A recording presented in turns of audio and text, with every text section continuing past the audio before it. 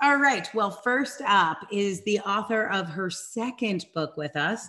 This book is called The New Management Blueprint: Spark Talent to Ignite Winning Teams and Create Valuable Results. Michelle Hoffman. Hello, Michelle. Well, hello, Dr. Angela Lauria. I Good to see absolutely you. love that you're talking about sparking the light and bringing in the light of hope and transformation. I feel And like I'm stealing from you. I didn't mean to, but it's in the air. Tell me what your little moniker is. The spark. that's just the thing. People are calling me the light the spark lady. You're the spark lady.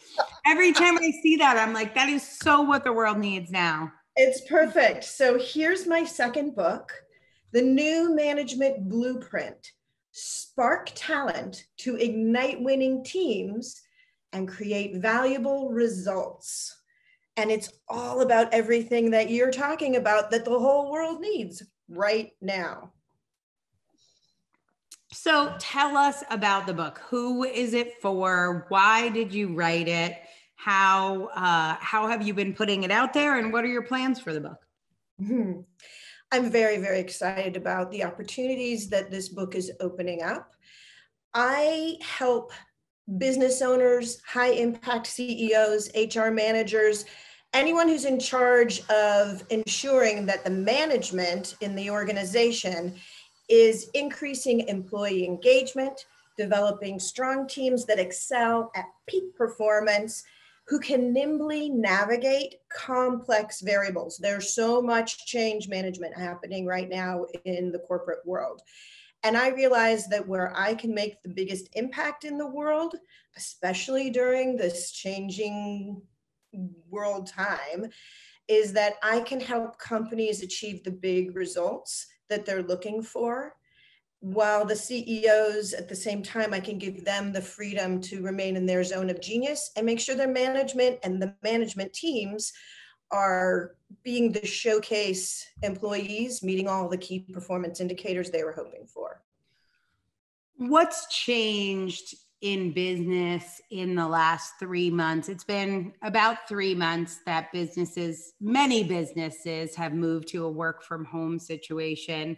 How do you think that's changed between increasing number of people working from home, increasing unemployment rates, so totally different labor market than there's been? What are some of the changes you're seeing out there? So you've hit a couple of the high points, but here's the reality of it. Even before this pandemic in the world occurred, there was only about 70% employee engagement happening. And, that's not for lack of trying. It's just a matter of fact of how engaged employees are. And that's literally costing, millions and billions of dollars, depending on the size of the organization. And I could narrow that down to basically organizations are losing $3,400 in every $10,000 of salary they're spending. So to then have a workforce who's suddenly working remotely, they don't have that office engagement, the office support, the meetings that happen, not only the structure, the content, but the context of that's happening in a meeting. Also, what happens organically when there's communications that go sidebar communications, reassuring that you've got this. Remote employees don't have the luxury of those non-project related communications and conversations with their peers, which then engages support and collaboration in events. 10 years ago, we were talking about how we need to do more with less. And now we need to do so much more with so much less. Meanwhile, these employees are working remotely. They're working in their living rooms. They may have roommates, spouses. They might also children. They might need to homeschool their kids, suddenly become teachers and entertainers. The living room is also the gym, the entertainment center. They have cute animals that are like, ooh, you're staying home. How do you then increase engagement and focus to get the work done? I love that. Well, you have provided some guidelines with the new management blueprint.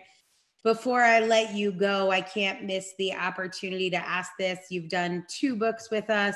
We've worked together for almost a year and a half now. Are there any things that you would like to share if somebody's thinking about working with the author incubator, about whether or not this has been a good experience, and any advice you might share with someone? Yeah, it's super, there are some situations where the path that you're looking for opens up and there's a clear light shining on it. I wanted to write a book. I knew there was a book in me that needed to come out. It was my legacy, my first book, Life Worth Living. It needed to be written. It was the guide I didn't have. So I thought about this and realized, well, I've got some pretty advanced business degrees, but I don't necessarily have an English degree. And social media is a whole new world. So what's that? 3 or 4 more educations that I could then invest in myself to get the education to actually write an effective book that will make a difference in the world. And then when I found the author incubator, what I learned is that's where the clear path with the light shining on it really is, because it's exactly what you need. It's a precision tool for the job. That's what I found in the author incubator, and so much more. There's guidance, and you can accomplish so much more with a really strong coach so much faster than if you try to figure it out yourself.